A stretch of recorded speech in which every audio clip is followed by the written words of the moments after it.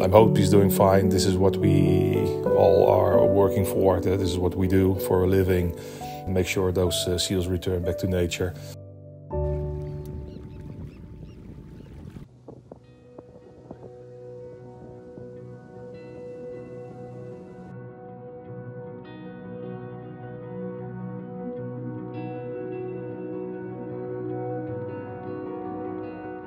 There were little doubts.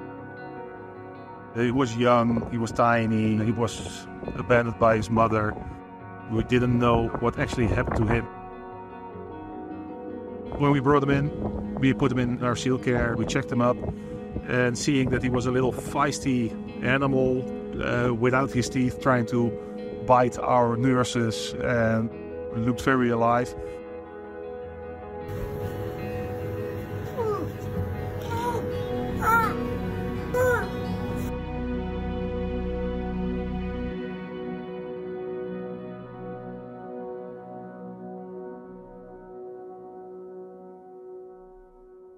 Since we found him, he has changed a lot. The looks, he had white fur, now he's got a normal seal fur. He was tiny, he was helpless, and now he's a self-eater, and he's growing bigger every day. We learned him how to swim, because swimming is not a thing that seals will do automatically. That's also a thing. He didn't like the swimming in the beginning. It has to do with the white fur. It sucks up all the water and it's making him heavy.